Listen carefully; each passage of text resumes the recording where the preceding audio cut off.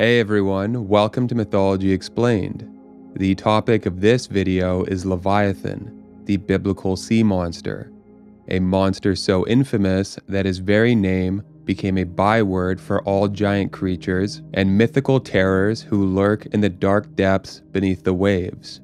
Depending on the source, it is either a large sea animal, a sea monster, an archdemon, another name for Satan, or a wellspring of power that can be tapped into by those with arcane knowledge or unorthodox religious beliefs. We are going to begin with the book of Job, which is where most of the biblical information about Leviathan comes from. Next, we'll take a look at how he factors into demonology, modern Satanism, and the occult. Alright, let's get into it.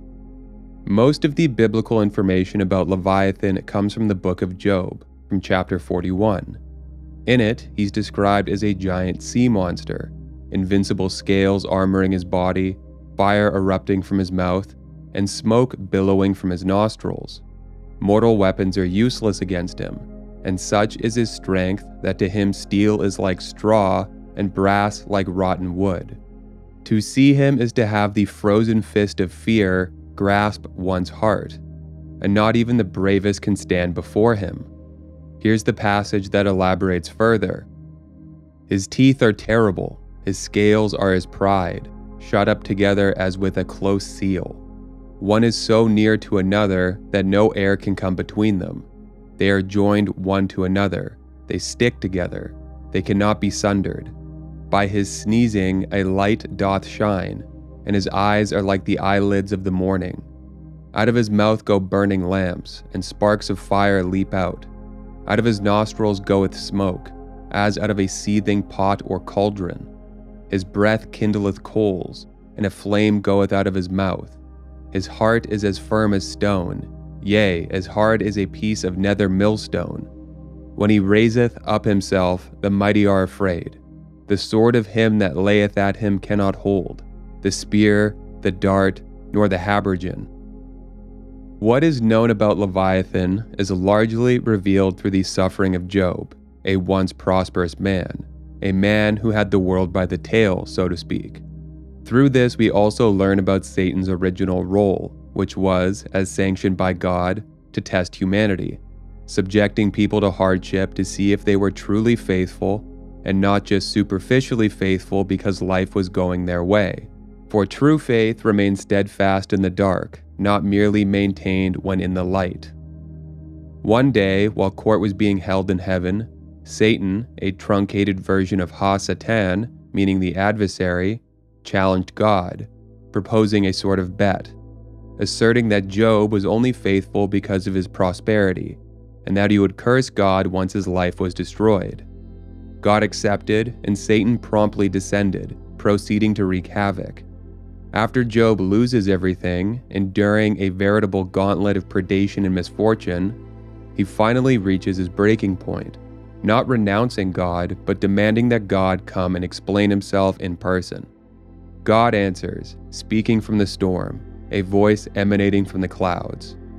Through didactic discourse, God posing a lengthy series of rhetorical questions, Job's ignorance and insignificance is revealed.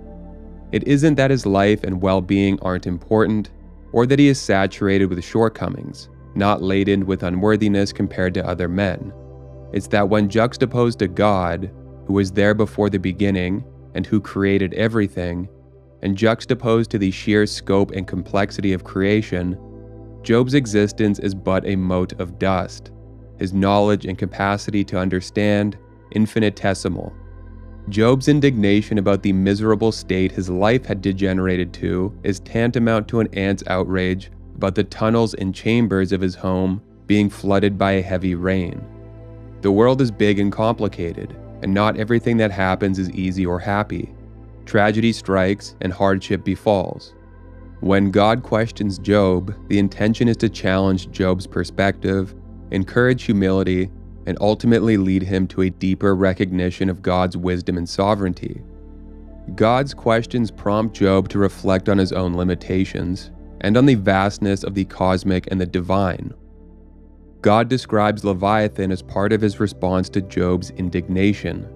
uses the description of Leviathan to remind Job of the unfathomability of creation, the sheer size and complexity of it, to impart perspective, helping Job to understand his own place in the universe. Leviathan is described as a massive sea creature with incredible power, and God uses this description to emphasize his own sovereignty over all of creation. By showing Job the immense size and power of Leviathan, God reminds him that there are things in the universe that he cannot control or understand, and that his place in the world is ultimately subject to God's will, to the whims of the world, be they good or bad. God's description of Leviathan is also meant to inspire awe and wonder in Job. With it, God helps Job to gain a deeper appreciation for the complexity and beauty of the world around him. In this way, the description of Leviathan contributes to the broadening of Job's perspective and helps him to see his own suffering through a sobering lens, his experience relative to the churn of the cosmos, contextualized by the big picture. Now changing our focus from the book of Job to demonology, Leviathan is often associated with Satan and the forces of evil. He is sometimes considered one of the 7 princes of hell, each of the 7 representing one of the 7 deadly sins. In this context, Leviathan is linked to the sin of envy. This interpretation is based on the idea that Leviathan, like Satan, is a powerful and rebellious entity that seeks to overthrow the divine order and sow chaos and destruction. Some Christian scholars have also identified Leviathan with the apocalyptic beast of Revelation, a monstrous figure that will rise from the sea to wage war against God and his followers during the apocalypse. In De Occulta Philosophia, Leviathan and Behemoth fill the scale of binary as the 2 chiefs of the devil.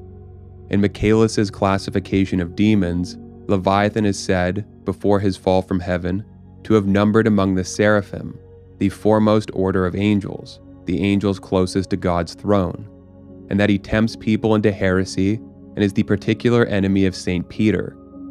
And in the book of Abramelin, Leviathan, along with Lucifer, Satan, and Belial, is listed as one of the 4 chief demonic princes of hell. As well, Leviathan features prominently in the Satanic Bible, which was written in 1969 by Anton LaVey, the founder of the Satanic Church. In the Satanic Bible, Leviathan is not described in a biblical context, but is instead used symbolically with the philosophy of LaVeyan Satanism. In it, Leviathan is one of the 4 crown princes of hell and represents the element of water. The other 3 princes are Satan, fire, Lucifer, air, and Belial, earth. LaVeyan Satanism associates Leviathan with the West and with the depths of the subconscious. The use of Leviathan, along with the other princes of hell, is part of LaVey's symbolic appropriation of infernal and religious imagery to construct a distinct atheistic philosophy that rejects traditional religious morality and espouses individualism, pleasure and fulfillment, and skepticism. LaVeyan Satanism uses such symbols to represent aspects of human nature and the physical world, rather than as deities to be worshipped. In the broader realm of the occult, Leviathan is sometimes viewed as a symbol of primal wisdom and hidden knowledge that can be accessed by those who brave the mysterious and perilous realm of the supernatural. Many practitioners of the occult consider Leviathan to be a powerful and ancient entity that can be invoked or summoned for various purposes, to gain knowledge, power, or control over the chaotic forces of nature. And that's it for this video. If you enjoy the content, please like and subscribe. Thanks for watching.